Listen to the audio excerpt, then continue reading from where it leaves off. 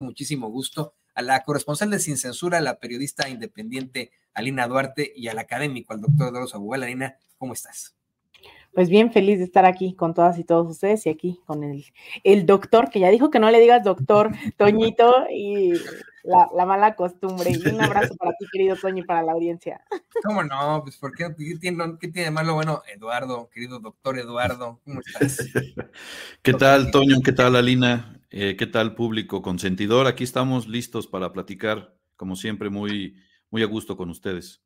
Yo creo que ambos sienten la misma indignación que yo. Ambos han siempre demostrado pues, su lejanía, su indignación ante comentarios racistas, clasistas, discriminatorios. Pero creo que eso ya es el colmo, ¿no? Es el colmo tener a un hijo de la chingada como Carlos K4K4ZRAKI constantemente ofendiendo al pueblo de México, ofendiéndonos por nuestra forma de comer, por nuestra forma de vestir, por nuestra forma de hablar, ofendiendo nuestras ideologías políticas, y ahora, algo que que a mí me parece insospechado o inconcebible, pues, una discriminación estatal. Eso, no sé, o sea, a lo mejor en algún partido de fútbol o de fútbol americano, pues puede haber algún pique, ¿no? Entre dos estados, aquí y allá, pero ya el hecho de tener ahí a un Carlos K4K4ZRAKI ofendiendo a la gente de Tabasco y diciendo que los odia porque tuvo una muy mala experiencia en su juventud, está muy grueso. Empezamos contigo, querida Lina, ¿qué opinas de esto? Mira, querido Toño, hay muchas cosas que ya están sobre la mesa. Primero, no obviar que estamos en un año electoral en donde los medios, pues realmente siempre han sido esos voceros de las grandes oligarquías y ahora hay un desespero que cada vez es más evidente. Estamos entrando en la recta final de una elección que pues parece ser... no hay encuesta, ahorita justamente estaba viendo, no hay encuesta que no sitúe con 2 dígitos de diferencia a Claudia Sheinbaum por sobre Xochitl Gálvez, y estos medios que se dedicaron a impulsar la candidatura de Xochitl, son los mismos medios que hoy están frustrados y están tratando de atacar por cualquiera de las vertientes que pueden ocurrir. Ya empezaron no solo a pendejear a Marco Cortés en vivo y en directo, como lo hizo López Dóriga en su entrevista con Xochitl Gálvez, ya empezaron a decir que hay una lucha entre la dictadura y la democracia en las elecciones. Ya empezaron a decir desde hace semanas también eso de que se trata de una elección de Estado y ahora empiezan a arreciar estos discursos pues cada vez más de desespero, de odio, xenofóbicos o ya no sé cómo, no esto de decir odio a todos los tabasqueños, ¿no? Y también a mí me gustaría profundizar más en el hecho de que K4K4ZRAKI pues sí representa esa vocería de los grupos más de ultraderecha dentro del propio panismo, dentro de la propia derecha electoral en general y también de esas oligarquías que están dispuestas a llamar a golpe de Estado en cualquier momento, están dispuestas a mentir, a crear noticias totalmente falsas, pero también yo creo que aquí hay una cosa importante, porque si bien de este lado a nuestra audiencia, a nosotras nos dará muchísima risa todo lo que pueden llegar a decir estos señores que ya los están describiendo en el chat, le dicen que se larga a Dinamarca, bueno, ahí están varios de los comentarios, pero en general este personaje pues se ha dedicado a demeritar un proceso, no solamente se trata del presidente López Obrador, no solo se trata de Claudia Sheinbaum, se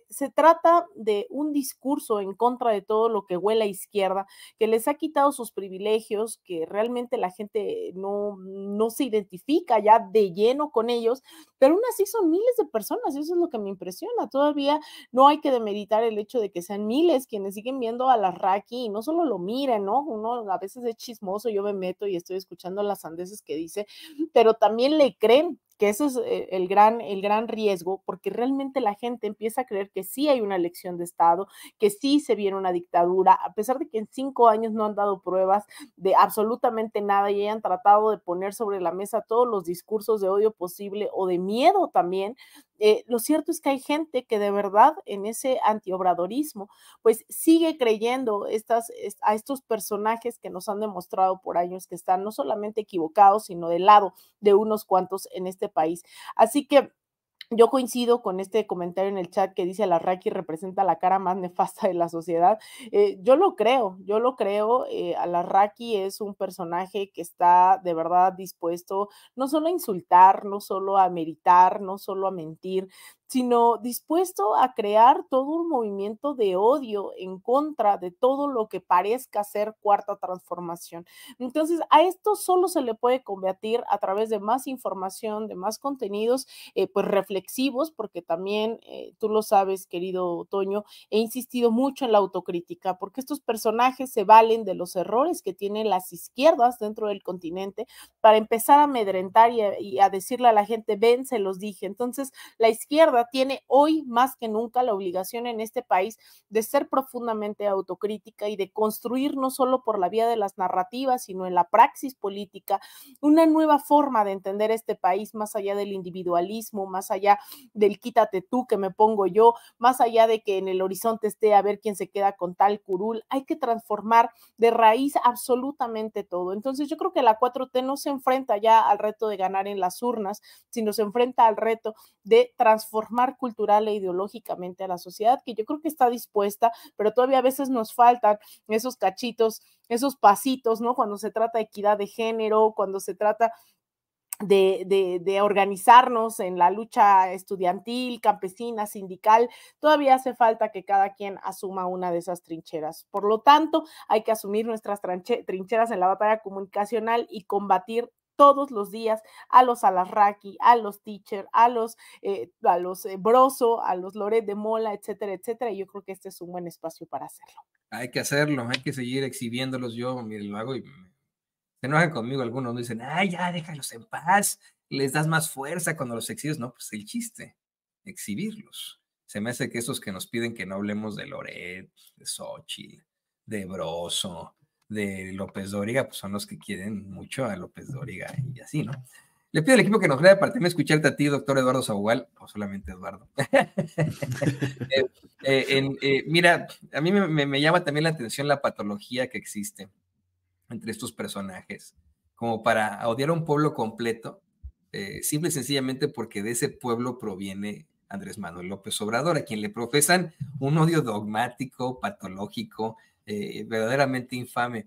Fíjate que siempre se ha planteado cómo es que cuando hay una pareja sentimental de otro estado o de otro país, si de pronto hay un rompimiento entre pues esta pareja, de alguna otra forma, eso es lo que se dice, ¿no?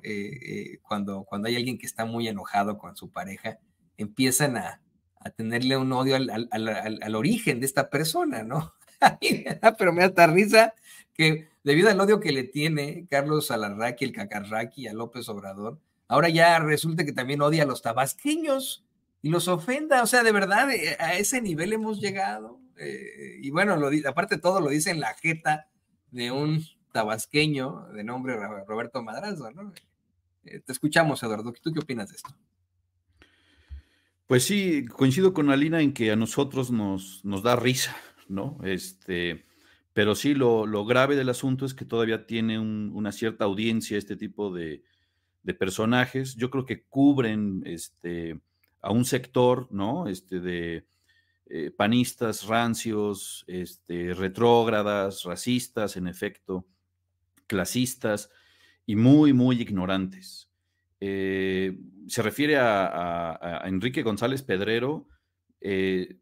Convendría así rápidamente decirle a la audiencia quién fue Enrique González Pedrero, independientemente de si nos cae bien o mal, o nos caía bien o mal, o estábamos de acuerdo con él o no, pues fue un intelectual, ¿no? Algo que Alarraqui nunca va a entender que es un intelectual, porque no usa el intelecto, ¿no? Es una máquina de odio, escupe puras sandeces, cosas como esta, ¿no? De odiar a todos los tabasqueños.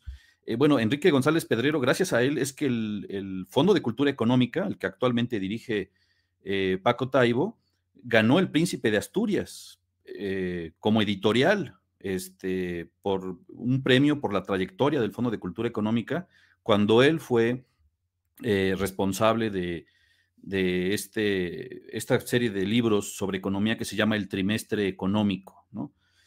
Tiene obras destacadísimas, ¿no? Referencias obligadas. Recuerdo uno sobre la Revolución Cubana que escribió en 1959. Tiene también País de un solo hombre, el México de Santana, ¿no? Donde habla justamente de lo que sí, en efecto, era un dictador, como Santana. Entonces, que se refiere a él, a Enrique González Pedrero, con ese desprecio, es justamente todo lo que desprecia a la Raki, es el saber, el pensar, el analizar, el documentarse, lo intelectual, ¿no? Alguna vez le escuché a Fabricio Mejía Madrid decir que no son intelectuales de derecha, ¿no? Eso sería como una antinomia, más bien son intestinales, ¿no? Así como hay gente que utiliza el intelecto para hablar, hay gente que utiliza el intestino, o quién sabe qué otras partes del cuerpo utilicen, para hablar, porque pareciera que proviene de otra parte del cuerpo que no es el cerebro. Decir que odia a los tabasqueños lo pinta de cuerpo completo, pero lo grave sería pensar que nada más es él, ¿no? Repito, hay un sector de la sociedad en México que coincide con él. Es más, el tal Lorenzo Córdoba, al que yo increpé en la Ibero, pertenece a esa clase de personas. O sea, es ese sector que se creían dueños del país, que tienen un desprecio profundo por el pueblo de México y que además se sienten representados por opinólogos como este señor, ¿no? Entonces, coincido también con lo que acabas de decir tú, Toño, y también lo decía Alina. Nuestra obligación es estarles respondiendo en todos los espacios que podamos y no simplemente ignorarlos, porque lamentablemente hay personas que siguen escuchándolos, a él, a Sarmiento, a Broso, a Joaquín López Dóriga, a Loret, ¿no? Que no son ya ni siquiera periodistas, ¿no? Decía Kapuscinski, los 5 sentidos del periodista son estar, ver, oír, compartir y pensar. Bueno, López Dóriga o Broso o estos señores no están, no ven, no escuchan, sí comparten, pero comparten nada más palabras de odio y lo principal, no piensan, no están pensando.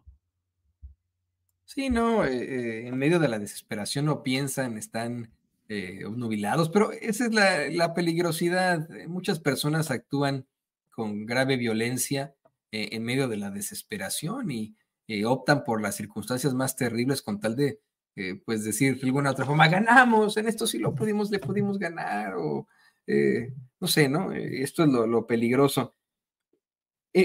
Alarraqui no se ha pues exhibido como un personaje violento, sino despreciable, ¿no? Lo vemos como un tipo muy despreciable, racista, clasista, que como bien dice el doctor Eduardo Sabugal, bueno, pues es de la misma línea de un Lorenzo Córdoba que finge ser muy institucional, pero que es sumamente racista en la intimidad, clasista, soez y perdulario, ¿no?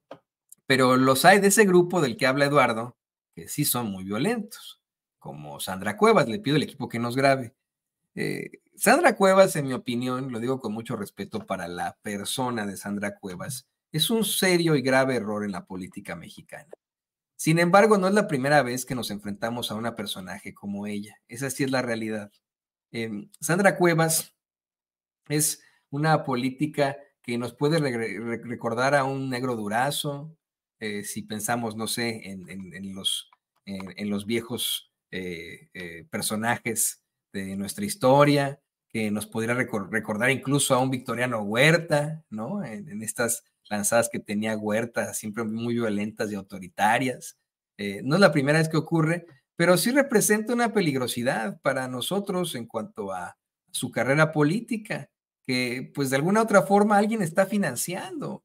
La vimos ayer o antier en una especie de espectáculo de lucha libre, anunciando pues una nueva organización terrible y cuestionable, en primer lugar, y hoy tuvo pues espacio de hablar en la Cueva de los Malandros con Joaquín López Dóriga, a quien, mire, no solamente le habla de su vida personal, algo que nos vale pues 3 kilos de mazapán, ¿no? El muy infame también de López Dóriga le pregunta sobre su relación con el expriista y ahora morenista Adrián Rubalcaba, y la señora dice que se gusta y no sé qué. No, ahorita lo vamos a escuchar, ¿no? También pues vaya a decir que sí se ve en otro tipo de partidos, ahora que se salió del PRI-RD. Dice que sí se ve en Movimiento Ciudadano. Pero ¿qué le parece que primero escuchamos cómo revela estas intimidades? Para que veamos la debilidad de este personaje. Y después escuchamos, y lo compartimos con Alina, con Eduardo, escuchamos estos planteamientos tan infames de que podría unirse ahora a la empresa esta llamada Movimiento Ciudadano. Porque usted que tiene una relación tan cercana con Adrián Rubalcaba. Él dijo que se iban los dos de apoyar a Claudia Sheinbaum. Usted y él. No, yo no. Él, respeto sus decisiones, no estoy de acuerdo, pero él ya está grande, ya está muy grandecito, ya tiene mucho camino recorrido por la política mexicana, entonces él sabe si le conviene estar en Morena, si le conviene apoyar a Claudia, pero él es él, yo soy yo. Yo no apoyaría ni a Morena ni a Claudia. Porque él ha sido muy cercano a usted. ¿Tienen, perdón que se lo pregunte, algo que ver en lo personal, él y usted? Pues nos llevamos muy bien, hay un gusto de parte de los dos, o sea, hay mucho respeto. ¿Se gustan? Sí, nos gustamos. Oh. Y nos llevamos muy bien.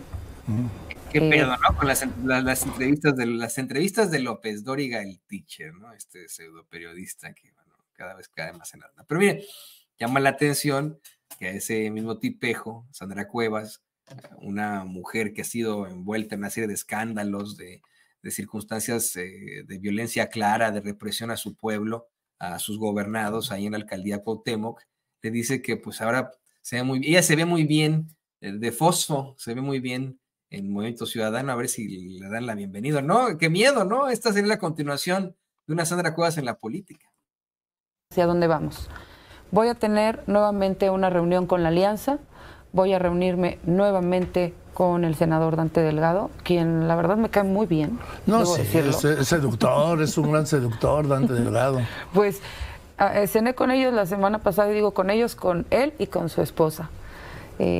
No, me refiero al mejor de los sentidos. Sí, porque no se vaya a malinterpretar. Estoy hablando de política, ¿sí? Es un gran seductor, siempre lo ha sido, pues ahí sigue con su partido suyo de él.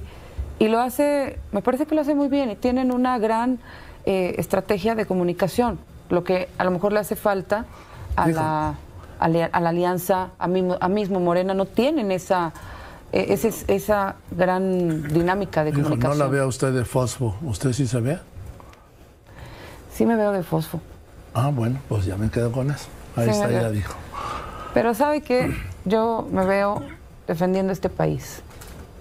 Me veo dando la última batalla al país la tenemos que defender de alguien como Sandra Cuevas, así de sencillo. El país tiene que ser defendido de gente como ella, que mire, yo insisto, yo tengo mi título, mi cédula como periodista, ¿no? Esa es la carrera que estudié, pero se tendría que ser muy neurótico para no decir que la señora tiene serias problemáticas en su psique, que tiene una enfermedad mental muy gruesa. Imagínense teniéndola ahora, a lo que ha llegado siendo una alcaldesa de Cuauhtémoc, imagínense que llegue a ser gobernadora, diputada, senadora con el fuero. Le pido al equipo que nos grabe para escucharte a ti, Alina. ¿Qué opinas de esto?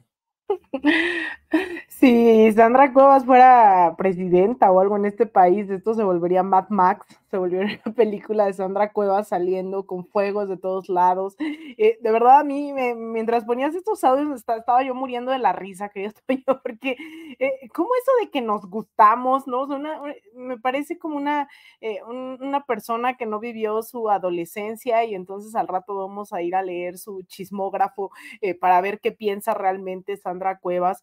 Yo creo que sí hay una disociación real de la realidad, pues, ¿no? De esta señora que pues anda en carros ahí dando vueltas, vestida de policía, además con este símil ya que hay que preocuparse, ¿no? La recordaremos que estaba con una motosierra ahí derrumbando también puestos en la calle, y que es esa motosierra también la que usaba un Javier Milei, que les parece gracioso, les parece que la vida es un show, y efectivamente yo coincido con que de lo que tenemos que proteger a este país es de las personas como Sandra Cuevas, las personas que están tan metidas en sí mismas, que están pensando en ellos, en ellas, en el dinero. Ella le dice, ¿no? Ella ha contestado en muchas ocasiones de sí me gusta el dinero, de sí tener, ¿no? Esa necesidad de tener una fortuna. La veíamos comprando su departamento ahí en la Cuauhtémoc, y de repente mandar a reprimir a aquellos que durante décadas han salido a bailar ahí. O sea, es decir, este sí es un problema ya que raya en lo clínico, ¿no? De Sandra Cuevas. Recordarán también, es que hay tantos episodios como para hacer una serie del diario de Sandra Cuevas. De verdad es abrumador cuando dice, si yo quiero, algo así como yo me gusto, ¿no? Yo quisiera salir con alguien como Sandra Cuevas, amo a Sandra Cuevas, todo se trata de ella. Entonces, esto digamos, el show que se está creando de sí misma, pues sí, es preocupante, digamos, da risa, ¿no? Hasta algún momento, pero también representan esas alianzas de esos grupos que a través de estrategias de comunicación buscan adentrarse también en el sentido común de la gente, creyendo que esto es divertido, creyendo que realmente se está combatiendo al crimen, creyendo que realmente ayuda a la gente si avienta globos con dinero. También lo ha hecho. Entonces, hay tantos episodios ya a estas alturas de Sandra Cuevas que la cereza en el pastel es este gran show, ¿no? Con fuegos artificiales, casi ahí con luces y demás, anunciando, vean, es que esto de verdad me parece ya la entrada del reality show de Sandra Cuevas. Además dice presidenta, ¿no? De verdad es alucinante, uno creería, me recuerda mucho como estos shows que hacía Donald Trump en su momento, en donde justo son el show, son estos que se visten a veces de lo nuevo, de los outsiders, de que pues no están de acuerdo con el régimen dictatorial casi de Morena, no van a apoyarlo, pero aún así viven del erario público, hacen todo lo que dicen que van a combatir, y eso es importante señalarla. Varias ilegalidades se registraron durante este show, más allá del claro uso indebido de recursos públicos que seguramente saldrá. Dudo que le alcance a Sandra Cuevas para estar haciendo estos shows semana tras semana, con sus vestidos Dior y Chanel y demás. Pero también recordemos, tuvo ahí la presencia de militares, y si no eran militares, pues tenían portación de armas y también estaban suplantando a los militares. Entonces, cualquiera que sea digamos, el origen de quienes estaban ahí, era profundamente ilegal. Y eso es lo que representan los grupos de ultraderecha.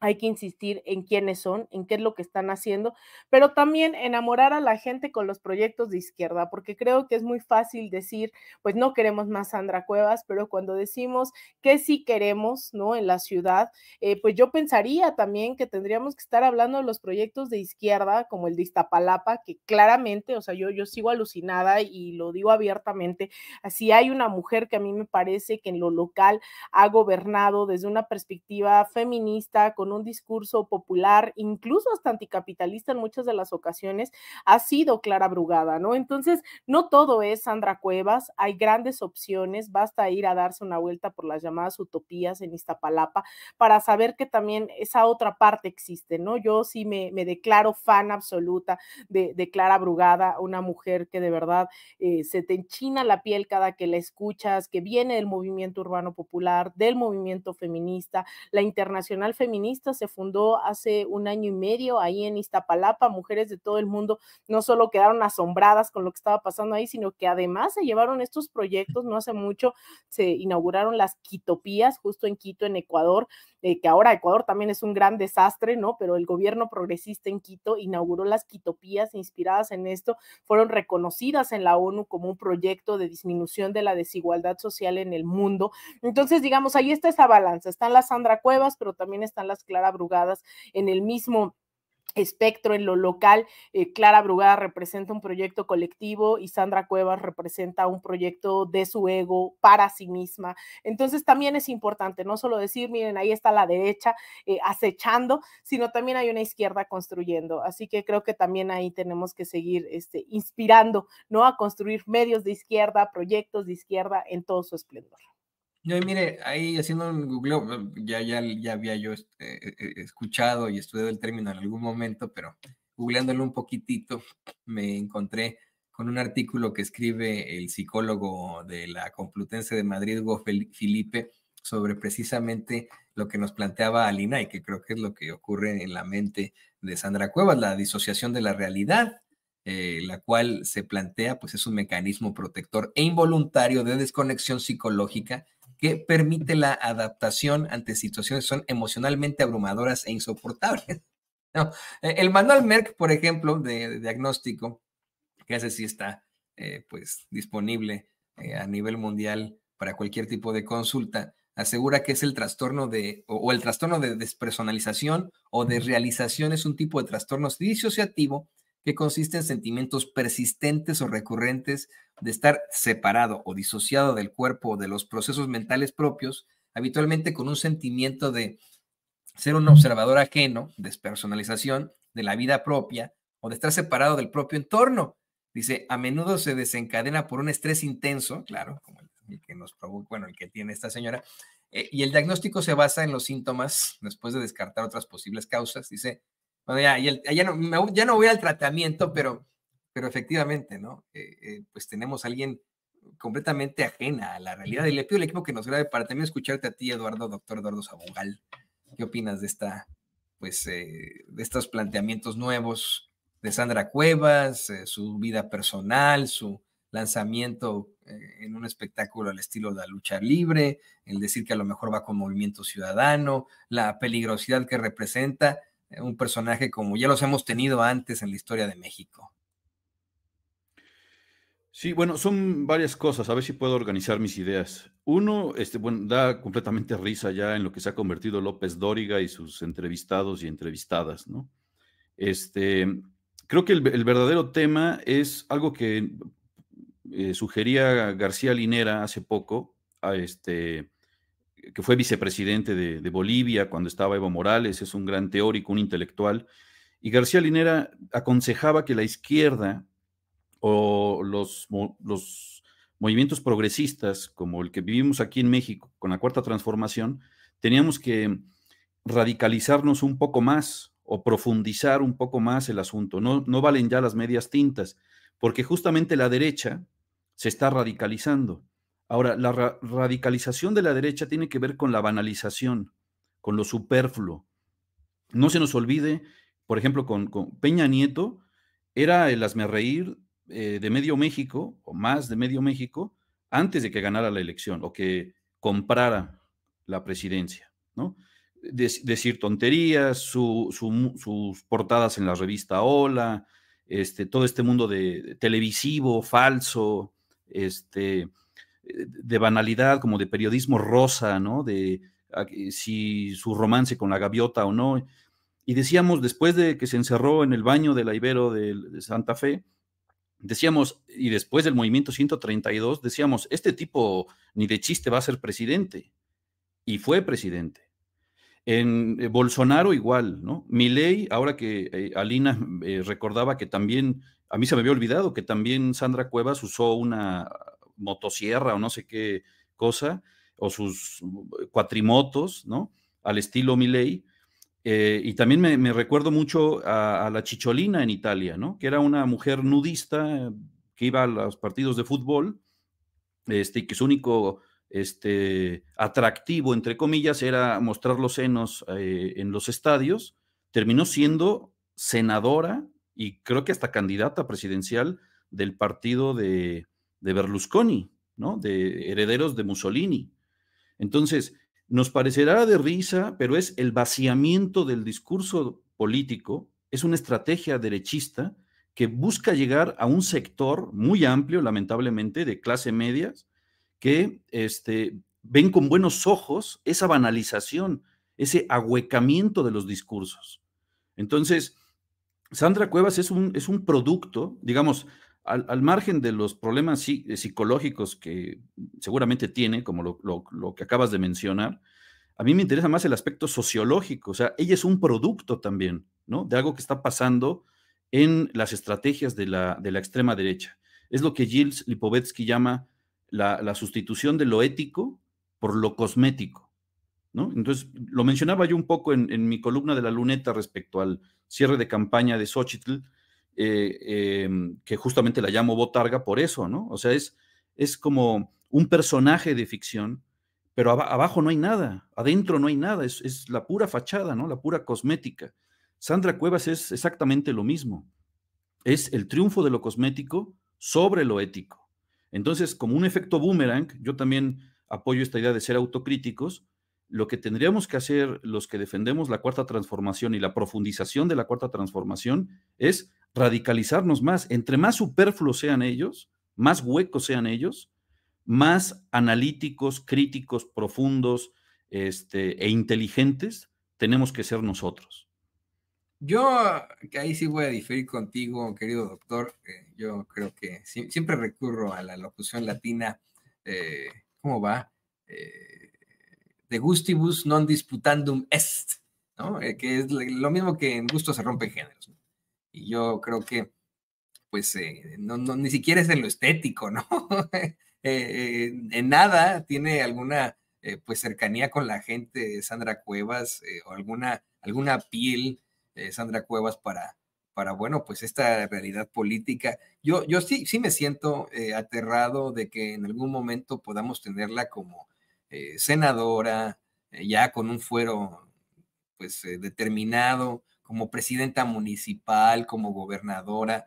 O mira, en algunos años, si pusieron en su momento a alguien como Xóchitl Gálvez como candidata a la presidencia, y en Argentina tienen a un personaje como Milei, como bien mencionas tú y menciona Lina, no dudaría yo que en algunos años pensaran también en alguien como Sandra Cuevas. Pero bueno, por eso es que, como bien dice Alina, hay que seguir participando y hay que seguir exhibiendo este tipo de circunstancias. Y queridos compañeros, me dio muchísimo gusto poder platicar esto con ustedes.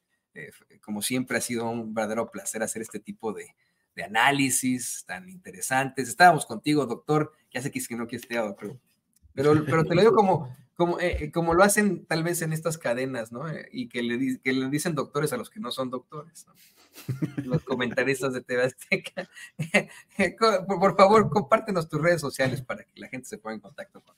Gracias, Toño. Estoy como @perifonía R con mayúscula, en lo que antes era Twitter, ahora X, @perifonía R. Y bueno, muchas gracias por escucharme. Un gusto compartir la mesa con Alina. Te mando un abrazo, Toño, un abrazo, Alina, y gracias al público por escucharnos. No, gracias a ti. Ahí tiene usted el académico, el doctor Eduardo Sabugal. Querida Alina, también por favor compártenos tus redes sociales. Tú no eres doctora, pero sí eres la reina de Xochimilco, ¿no? Que ahí títulos sobran, así que bueno, entre los reinados y los doctorados, pues a mí me pueden encontrar ahí primero todos los días aquí en Sin Censura, en X, en Alina Duarte _ en Threads y en Instagram, al revés, _ Alina Duarte, y donde también les estoy pidiendo que nos acompañen, se suscriban, es en de raíz _media, en donde también estamos tratando de dar esta batalla comunicacional, un proyecto de varios compañeros y compañeras que por amor a las izquierdas y esas otras utopías posibles, pues les esperamos también por allá en de raíz.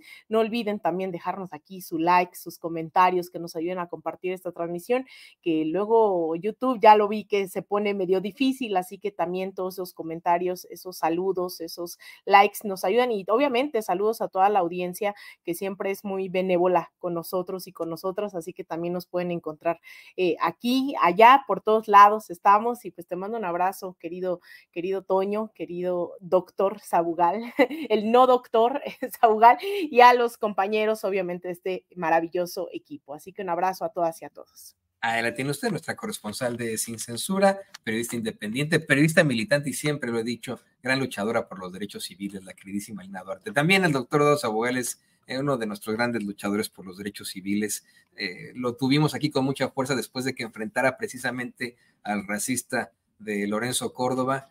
Pero bueno, les diría que fuéramos a enfrentarlos a la marcha de cretinazos y fascistas, pero no creo que saliéramos ahí muy bien parados ante tanto violento. Queridos compañeros, muchas gracias. Gracias. Nuestros compañeros en Sin Censura. Y hablando de compañeros,